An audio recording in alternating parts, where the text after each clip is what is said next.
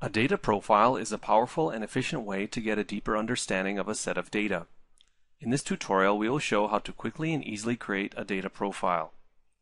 We'll be profiling the file name party_full.txt in the data/in folder.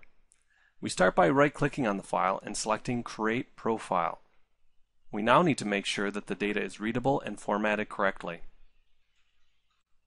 All the columns have been properly detected. One thing to confirm is the first row of records. If it contains column names, the relevant checkbox should be checked. Now that our input data looks okay, we'll click Next and move on to the Profile Configuration step. In this dialog, we are presented with some configuration options for the profile we want to create, such as where to create it, which columns to profile, and the types of statistics we want to generate.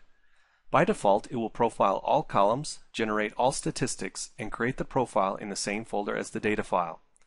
If we want to add the ability to inspect the data records individually, we can use the drill-through functionality, which stores additional information in a database. Next, we have the option to create a profile file or a plan file. If we want to first perform some transformation on the data or some advanced configuration of our profile, we can select Plan File, but now we will just create the profile. We'll click Finish and watch the progress in the console window.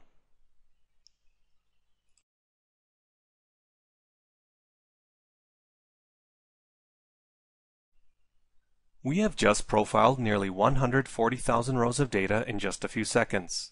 The profile is opened when finished. The profile consists of a summary of each row on the left and detailed profile data on the right. The Basic tab contains general summary statistics.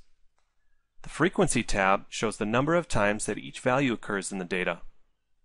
The Domains tab lists the domains to which the data belongs. Mask shows the pattern analysis of the data.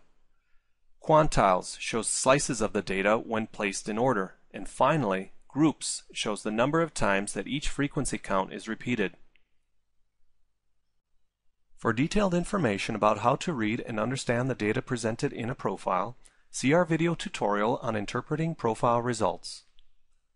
In this tutorial, we have shown how to quickly create a data profile from a text file. A similar process can be followed to create a profile for data in database tables as well.